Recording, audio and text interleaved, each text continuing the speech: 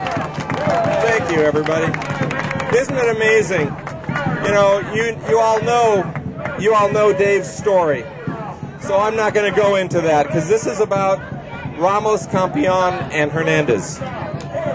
And it's amazing to me that here are 3 Hispanic men that are here. They were protecting our country. Okay. They're protecting our country. And here they are. They're busy yelling about Minutemen and yelling about the borders. We're here to talk about the fact that 3 Hispanic men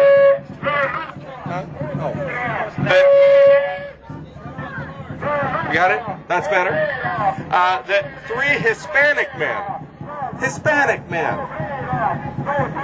that are here legally, that have decided to protect you and I and protect our borders.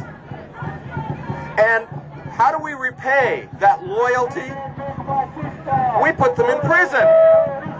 I got to tell you, now we find out that, guess what?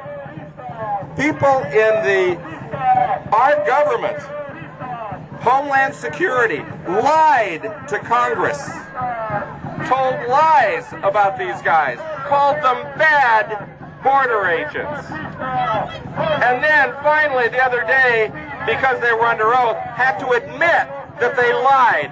Why isn't that on the front page of the LA Times? Why?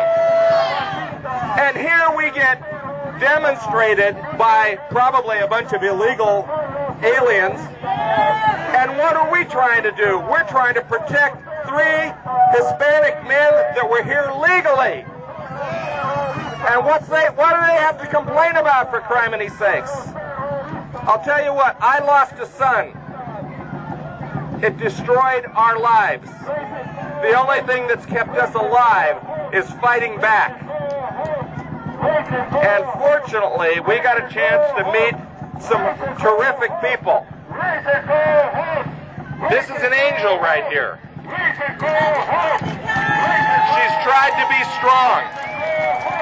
But you know what? She's destroyed. Her family's destroyed. Their finances are destroyed. They're hoping and praying that her husband gets out of prison, for criminy sake. For what? For protecting you and me from drug dealers. What is going on here? It should be Bush that's in prison. It should be Sutton that's in prison. It should be the lying creeps from Homeland Security that are in prison. This has got to stop. We've got to start protecting and giving our police officers the benefit of the doubt. These guys here that are doing the job out on the street, if one of them had to use their weapon, they're the ones that would get persecuted, not the person that caused the problem. This has to stop. We have to get these guys out of jail. Then we have to start fighting for our police officers. Police officers shouldn't have to be politically correct. They should protect us. God bless each one of you. I love each one of you. And thank you so much. And I'm glad that she's here. But imagine the pain. Imagine if it was your loved one that was killed. Or imagine it was your loved one that was in prison and getting beaten up in prison. Imagine it. Think deep in your hearts. Imagine that. My God, this has got to stop. Dear God, stop this.